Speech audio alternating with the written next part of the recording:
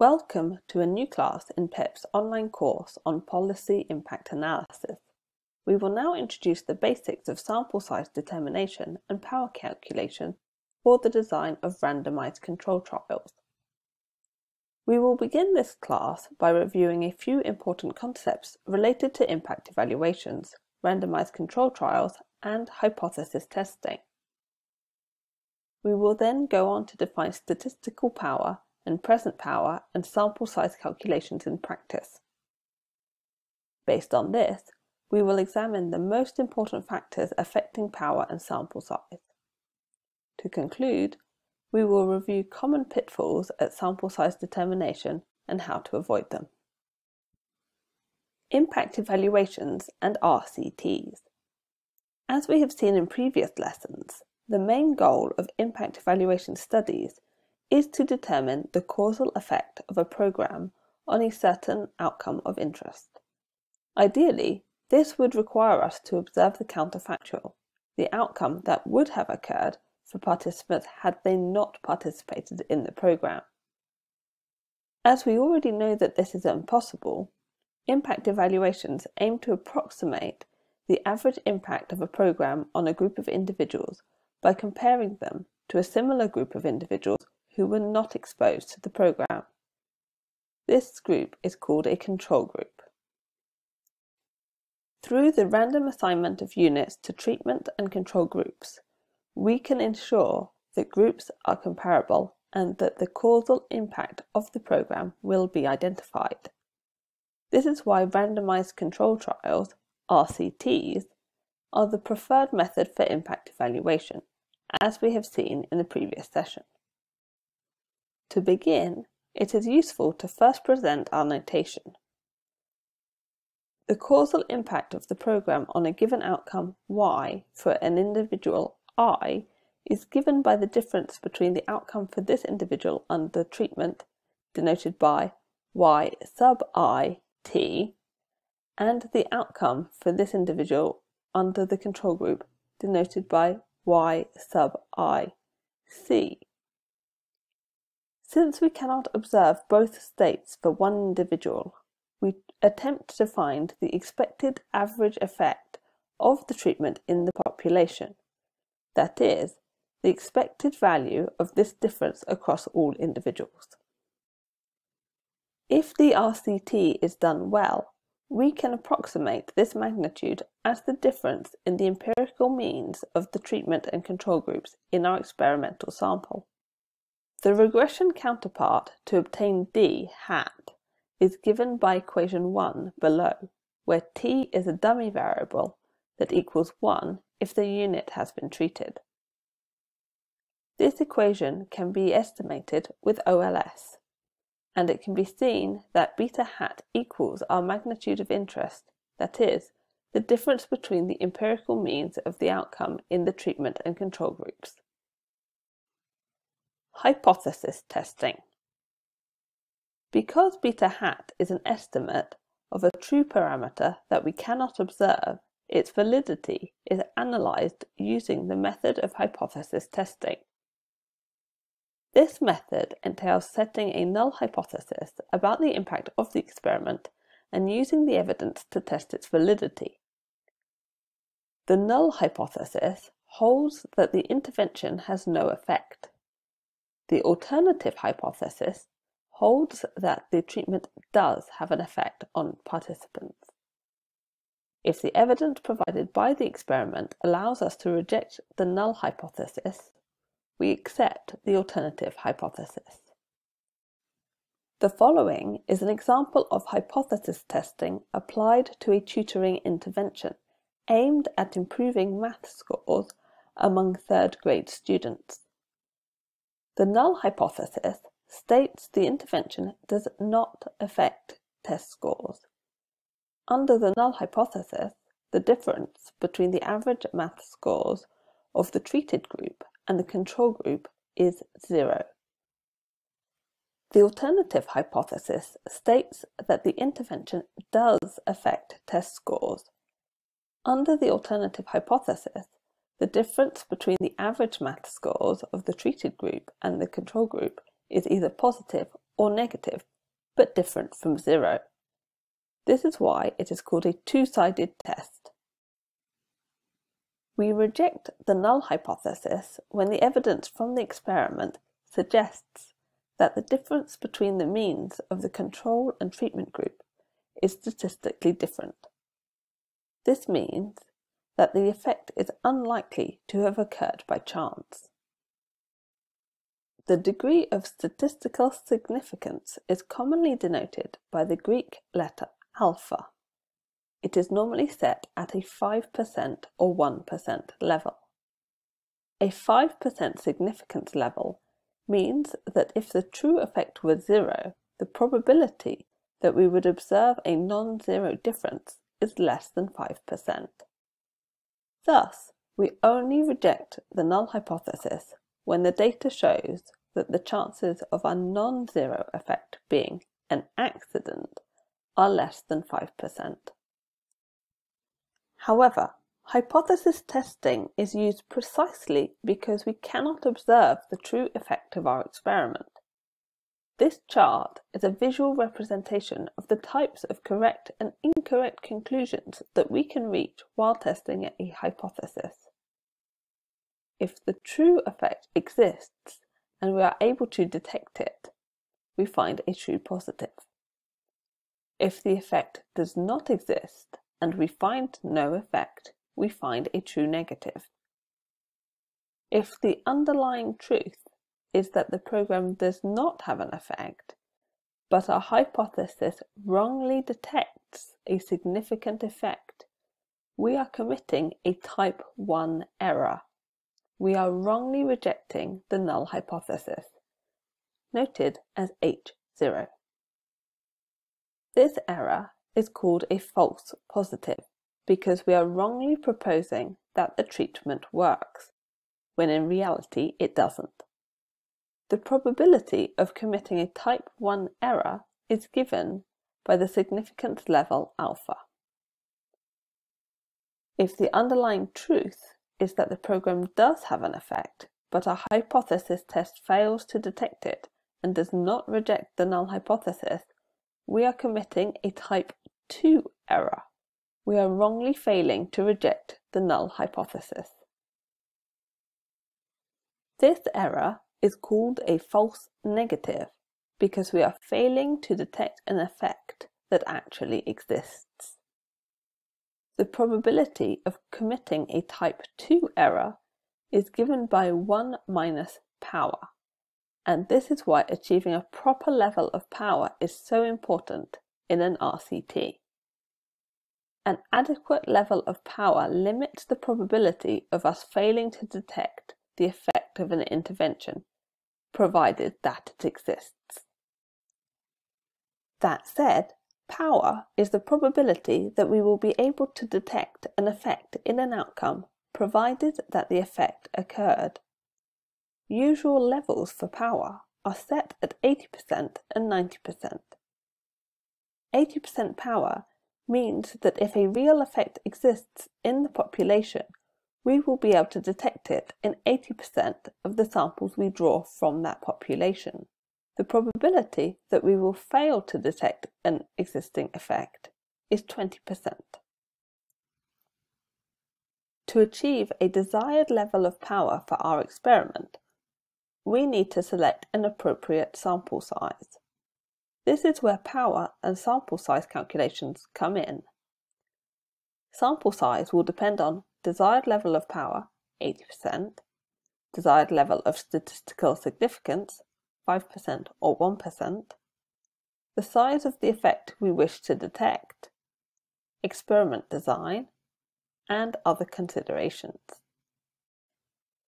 When we think about the size of the effect we can expect to find in a program evaluation, we think about the minimum detectable effect. The minimum detectable effect, or MDE, is the minimum effect on the outcome of interest that we want to be able to detect at our desired significance level. It is commonly denoted by the Greek letter delta. It is the difference between the means of the outcome of interest between the treatment and control groups. expressed in terms of the pre-treatment standard deviation of the outcome for both groups. For example, in an educational intervention designed to improve test scores, we know from previous data that mean scores for our population of interest are 56 points. Based on related literature, we can expect our intervention to raise the mean scores of the treated group by 10 points. From previous data, we also know that the standard deviation of test scores is 8 points. Based on these values, the minimum detectable effect that we can expect to find is equal to 1.25 standard deviations.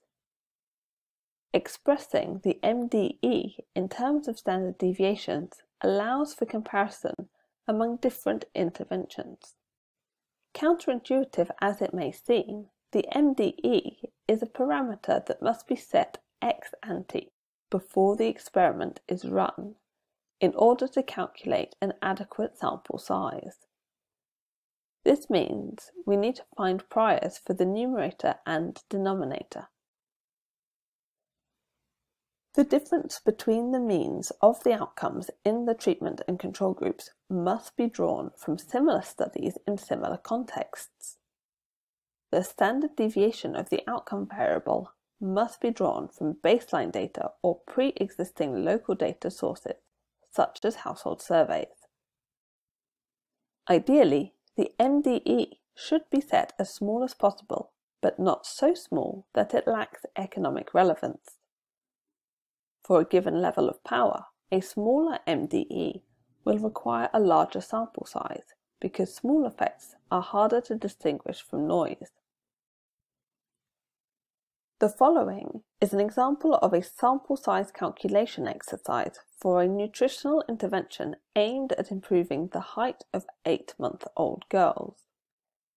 This example will help us understand how sample size calculations are carried out in practice.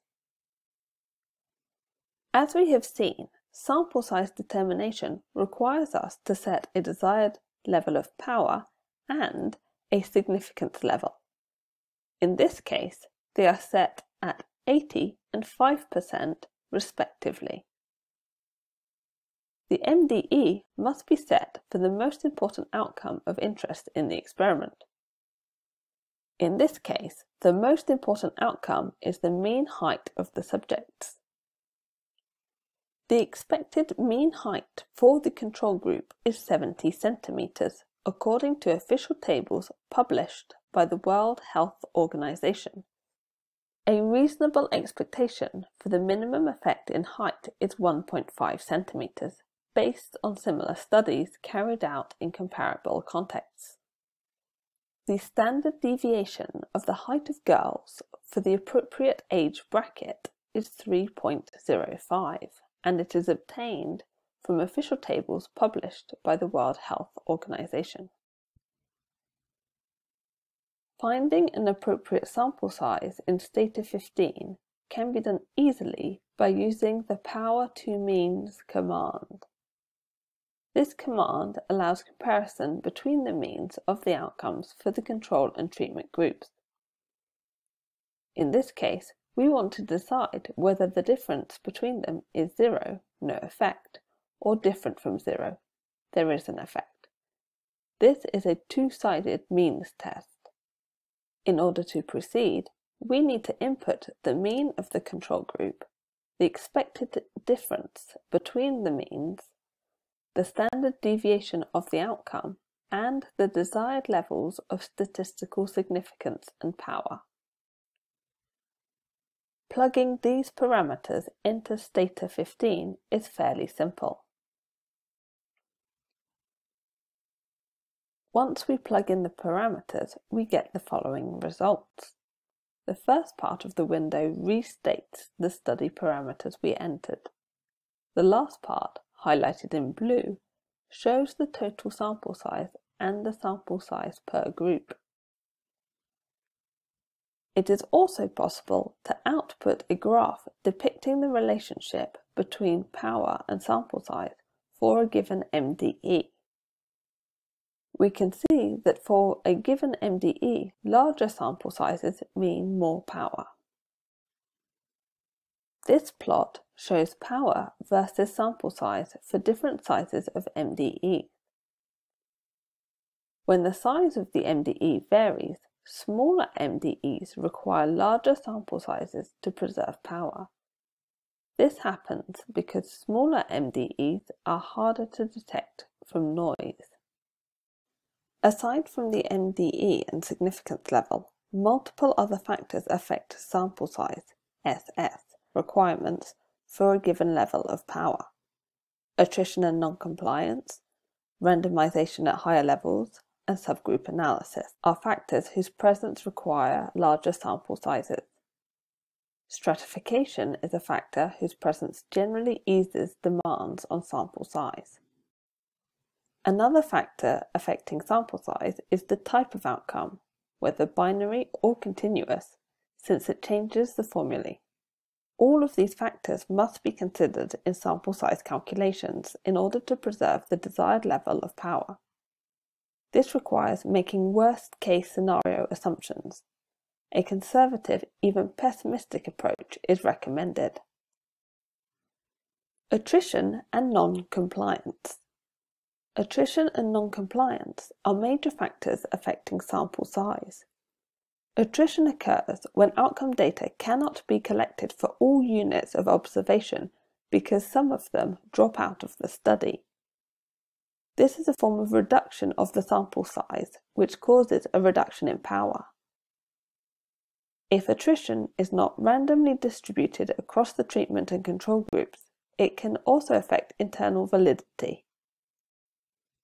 Non-compliance occurs when subjects do not respect the treatment or no treatment status assigned to them. This can take two forms. Subjects in the treatment group do not use the treatment, or subjects in the control group somehow access the treatment. On top of directly reducing sample size, attrition and imperfect compliance can reduce the difference in outcome between treatment and control groups, which becomes more difficult to detect from noise. Thus, for a given sample size, they cause a reduction in power. In order to avoid the loss of power, sample size must be set large enough to accommodate the presence of attrition and non-compliance. Calculations based on the zero attrition and non-compliance scenario are unrealistic and must be adjusted by the following ratio, where C and S are the rates of compliance and non-compliance in the control and treatment groups respectively. C and S should be set conservatively based on similar studies. This plot shows the required sample size to preserve an ideal level of power of 80%. If sample size calculations do not consider the presence of attrition and non-compliance, the experiment will not be powered at the ideal level. Instead, it will be powered at a lower level. This increases the chances of not being able to find an effect, even when the effect exists. Subgroup analysis. Some evaluations intend to assess whether program impacts vary between strata, also called blocks, such as gender or regions. This occurs when there are good reasons to suspect that treatment effects are similar within subgroups, but different between subgroups. A common example can be found in financial inclusion studies that wish to understand how interventions can empower women. This requires assessing impacts in women versus impacts in men. In order to detect effects in each subgroup with sufficient power, our sample must contain a sufficient number of units of each subgroup. In the context of an RCT, where treatment is assigned in a random manner, randomization has to be carried out within subgroups. This means that we need to conduct power calculations separately for each subgroup. In our financial inclusion example, we need to find the sample size for women and for men separately. The final sample size will be the sum of the number of units required for each subgroup. During the inference stage, the regression must include subgroup indicator dummies and the interaction between subgroups and treatment effect. In the equation below, T represents treatment status and F is an indicator dummy that equals 1 if the subject is female. Eta represents the differential effect of treatment in females. Hypothesis testing on eta hat will provide evidence on whether the treatment effects differ among subgroups. Including only dummies but not considering subgroups at the time of randomization does not impede the analysis, but the results do not count as rigorous evidence. Randomization at higher levels. Another important factor affecting sample size calculations is the level of randomization. Randomization of the treatment assignment can be done at levels other than the unit of observation, which is usually the individual and which we identify as level 1. Higher levels of randomization can be households, schools, hospitals, communities, and regions. These are called clusters. For example, in an educational intervention aimed at improving test scores, our level 1 will consist of students and our level 2 will consist of classrooms. We can randomize an intervention to improve math scores across schools, level 2, but still measure the impact on test scores at the pupil level, level 1. RCTs implemented at a level higher than the unit of observation are called cluster randomized control trials, CRTCs. Cluster-based designs can be more appropriate for a variety of reasons, such as treatment is defined at the cluster level, avoids spillovers, reduces non-compliance, or addresses ethical concerns, political restrictions, and cost considerations. In cluster-based designs, the outcome of individual units belonging to the same cluster are correlated. In our example, all pupils in a classroom are taught by the same teacher. Given that the quality of teaching plays a part in explaining test scores, the test scores from pupils in the same class cannot be thought of as independent. The degree of relatedness among the outcomes of observational units within clusters is called intra-cluster correlation, ICC. It is equal to the proportion of total variance explained by within cluster variance. It is denoted with the Greek letter rho. Rho is bounded between 0 and 1. Higher values indicate stronger relatedness of units within clusters. Because the observed individual outcomes are not independent, cluster-based designs require larger sample sizes for a given level of power. Each observation contains less new information, which is why we need more data to preserve power. Higher intra-class correlation coefficients will require larger sample sizes. If the ICC is close to 0, observations are practically independent, so less adjustment will be needed.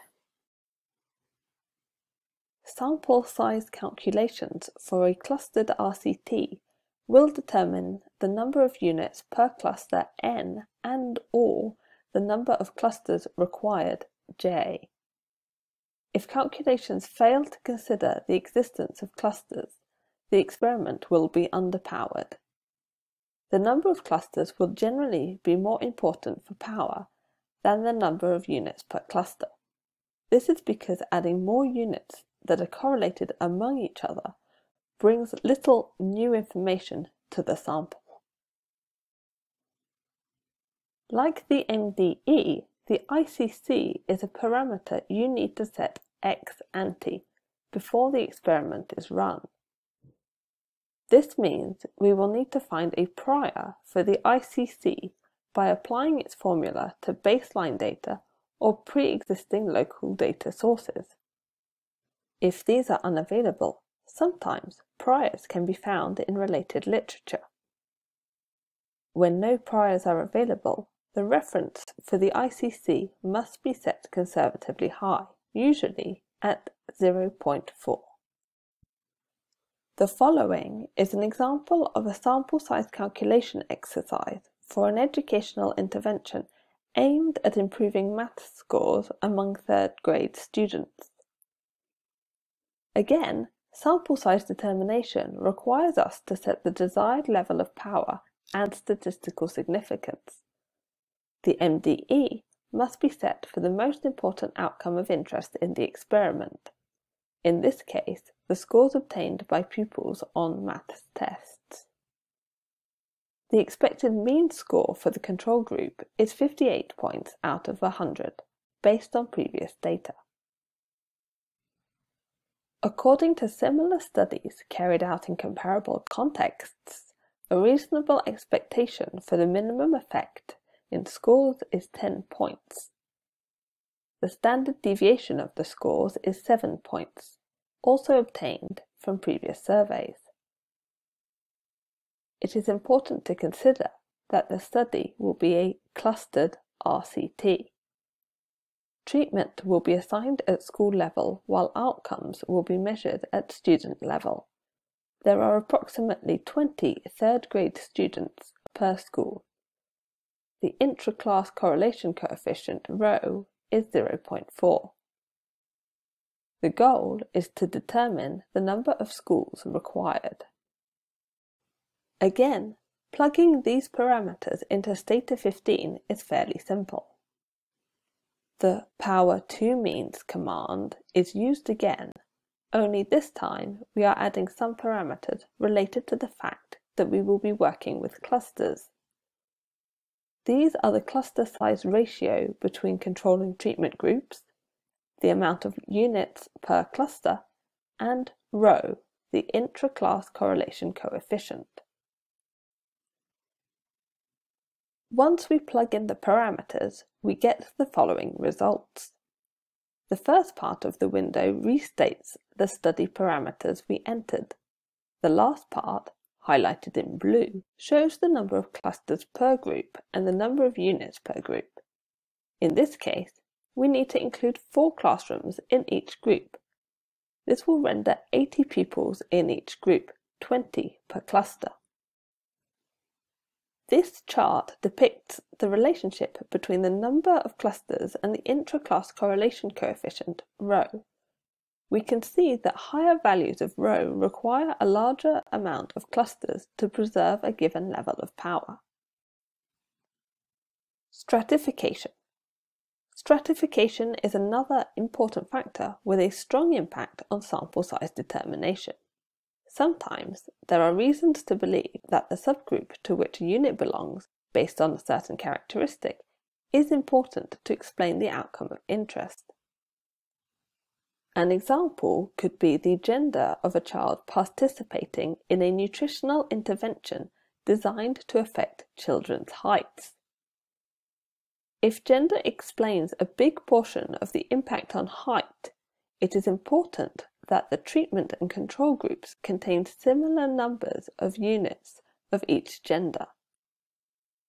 Especially in small samples, simple randomization is sometimes unable to allocate a balanced number of units of each type in T and C groups due to pure chance. This can be overcome by first classifying units into strata and then assigning units to treatment and control within strata in a random manner. This procedure is called stratified random sampling or stratification. Because the variables used for stratification help to explain a portion of the variance of the outcome for a given level of power, stratification will reduce sample size requirements. The regression analysis must always include dummy variables indicating the strata to which each unit belongs. This practical example shows power calculations for an experiment where delta is 0.25, alpha is set to 0.5, and we have an 80% level of power.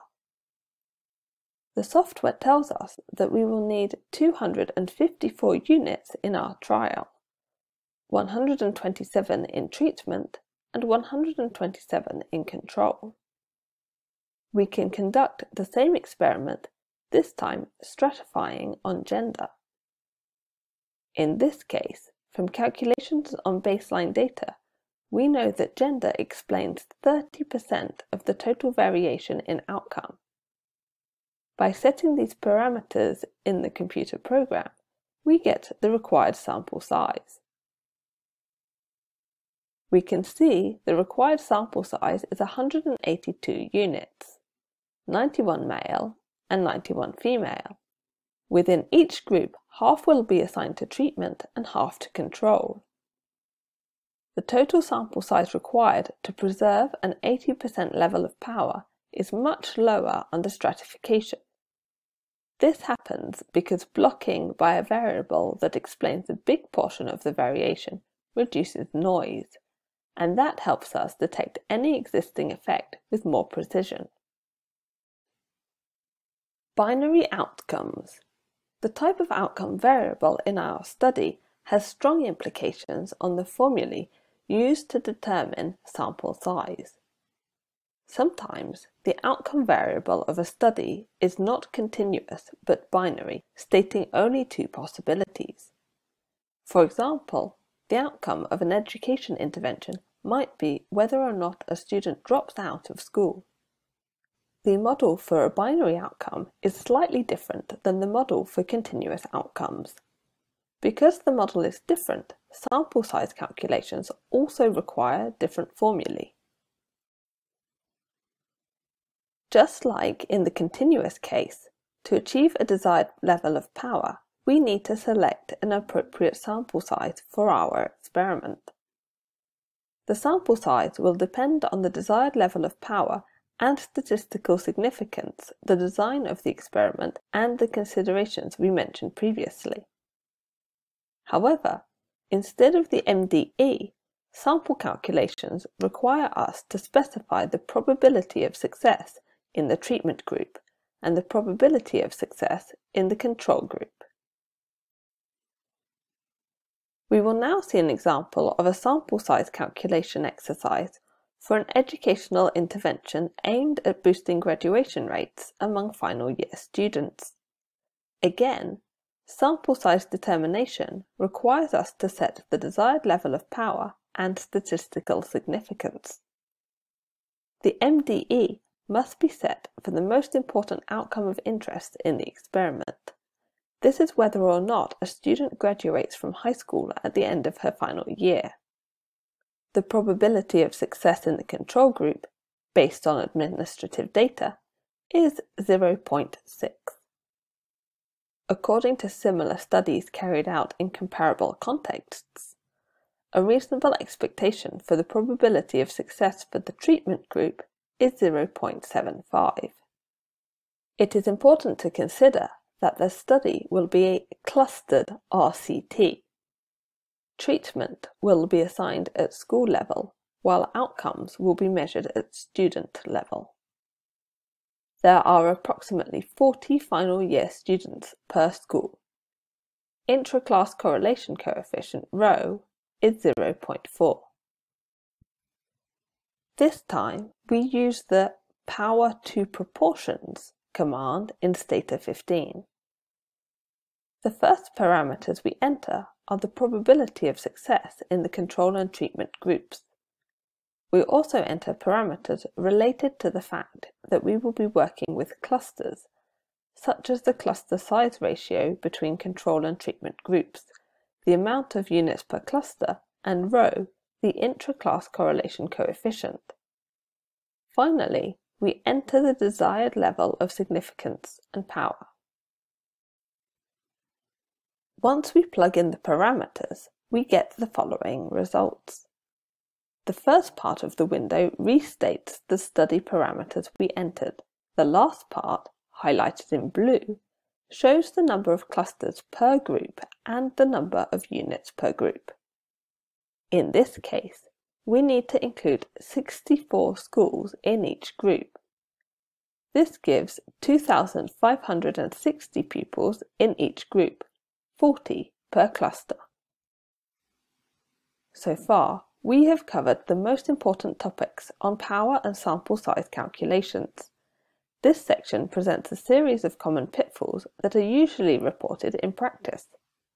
Many of them stem from the mistake of being too optimistic about the things that can go wrong with the experiment. It is useful to be aware of these to avoid preventable complications that can lead to an underpowered study. 1. Skipping power calculations because sample size is fixed.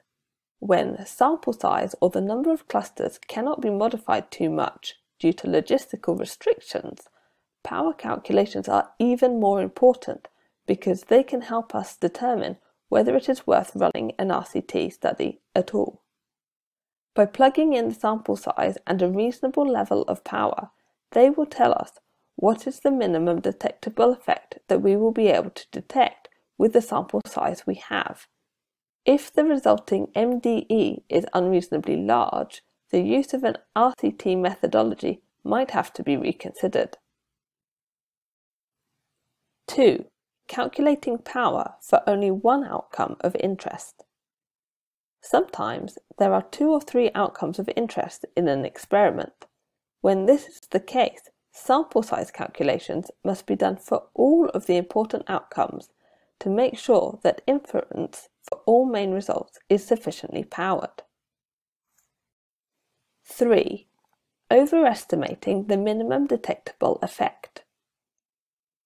Intervention effects need time to manifest.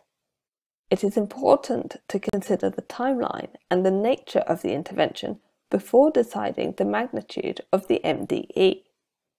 Being too confident about the possibility of detecting a large MDE is a very common error in practice.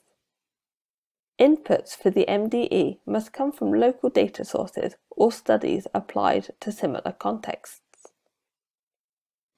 Using data or related literature from developed countries when designing experiments for developing economies, or vice versa, should be avoided. 4.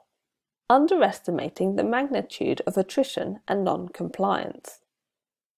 This is a classic mistake that stems from being overconfident about common problems not affecting our experiment too much. Attrition and non-compliance are major threats to evaluation because they reduce the amount of units for which there is full information, thus reducing power. Overestimating compliance rates is a critical error since there is no way to rectify sample size after these problems occur. As such, informed oversampling is strongly encouraged, as well as other measures aimed at minimizing attrition and non-compliance. Underestimating the magnitude of the intra-class correlation coefficient in cluster-based RCTs. The intra-class correlation coefficient must be drawn from local data sources. If no priors are available, it must be set conservatively high, at 0.4. If set too low, resulting smaller sample size will not be enough to preserve the desired level of power.